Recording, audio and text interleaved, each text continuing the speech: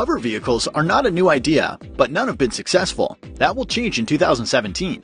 Then, the Aero X hovercraft will hit the market, allowing riders to fly over the ground. The hoverbike and brainchild of engineering company Aerofx first appeared as a prototype back in 2007.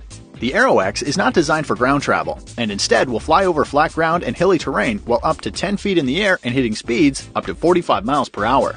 It can remain in hover mode for about 75 minutes. Riders don't need a pilot's license to operate the vehicle. That's because the hoverbike is controlled just like a motorcycle rather than an aircraft. Operators use the lean and steer method just like any other two-wheeled contraption you see on the road. The chief technology officer and founder of Aerofx remarked, "We've done a lot of work to learn how to remove the coupling effect. That's the key for someone who only has motorcycle experience to be able to get on it and feel comfortable right away." Comprised of a lightweight carbon fiber frame, the two-seat bike comes equipped with fan blades and a trio of 240 horsepower three-rotor rotary engines. If the concept piques your interest, be forewarned, the price for an Aero X is going to set you back about $85 grand.